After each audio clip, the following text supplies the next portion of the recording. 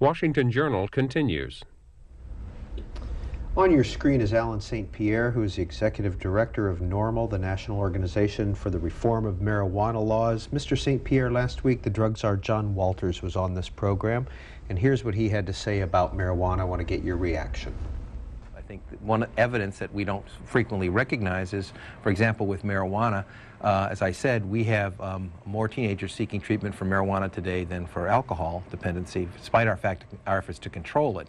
And I think that the fact that we have a problem with one substance does not mean that we ought to magnify the problems with others. The fact that more kids, according to John Walters, are seeking treatment for marijuana than for alcohol. Well, he's absolutely incorrect to the degree that today's marijuana is so potent or so problematic as to encourage youth to seek treatment. What actually happens is young people get arrested for marijuana and they're given the Hobson's choice between going to treatment or going to jail. That's a choice that I would easily make too, to go to treatment rather than jail. So I don't think there's a lot of validity in what Mr. Walters has to say in that respect. Should marijuana use, should there be treatment for marijuana use and abuse? To the extent that a person abuses a substance, yes, there absolutely should be treatment on demand. However, unlike alcohol, tobacco, cocaine, heroin, methamphetamines, marijuana, reasonably speaking, does not cause much concern for addiction or treatment in the United States. And is that your opinion? No. Every commission that the United States government has convened on this topic, including the 1999 Institute of Medicine report, indicated that marijuana is, relatively speaking, a substance that causes little or no physical addiction. And the term that they use to describe marijuana's abuseful qualities, if you will, is that it causes mild psychological addiction. Well, so does my Nintendo game. According to your organization, total marijuana arrests in 2003 were 755,000, up from 287,000 in 1991. Also, according to your organization, about $3.7 billion is spent by local police on marijuana prohibition. Judicial legal system spends about $853 million, and the Correctional Institute about $3.1 billion. Where did you get these figures? The data regarding arrests comes from the FBI, the Uniform Crime Report. All 50 states, save for the state of Florida, advance their data to the federal government. And with that, we can ascertain what percentage of people in the United States are arrested on marijuana charges. By the way, of those 755,000 arrests, 88% of them are for simple marijuana possession. Only 12% equal cultivation, trafficking, conspiracy therein. So the vast amount of people who are ensnared in the criminal justice system are simply getting caught with small amounts of marijuana. Regarding the cost of marijuana prohibition in the United States, that is harder to ascertain. However, by taking an extrapolation from the current state and federal criminal justice budgets, one can ascertain that marijuana prohibition costs in the United States about $8.5 billion per year. We're talking with Alan St. Pierre of NORML. He's the Executive Director. The numbers are on the screen. Remember, the area code is 202. We've divided them by political affiliation, and we're talking about U.S. marijuana laws. How often do you smoke pot?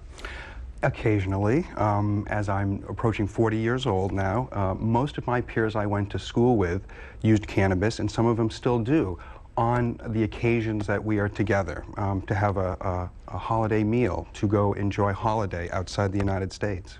Not on a daily basis? No. How have the marijuana laws changed in the last 10 years? Well, they've changed in a number of ways, most notably regarding medical access to marijuana. Few realize that 1/5 of the U.S. population since 1996 have voted in the affirmative to have access to medical marijuana. That's probably the area of the largest concern for the federal government regarding a changing of marijuana laws. Otherwise, it has basically been left to states and municipalities to move towards a more progressive marijuana law. This past year, Detroit would be an example of a large municipality that both decriminalized and made available medical marijuana. And one looks at places such as Chicago. Mayor Daley is trying to get decriminalization legislation introduced there. So where the rubber meets the road regarding fiscal prudency, most local and state governments, if given their choice, move towards decriminalizing marijuana because it simply is a better bang for the buck for the taxpayer. According to the National Drug Control Policy Office, about $12 billion a year is spent on the drug control budget. First of all, do you believe that marijuana should be legalized? It should be legalized and treated in the same legal and moral controls that we have for alcohol today. Such as driving while high laws, things Correct. like that. Can you drive and be high at the same time?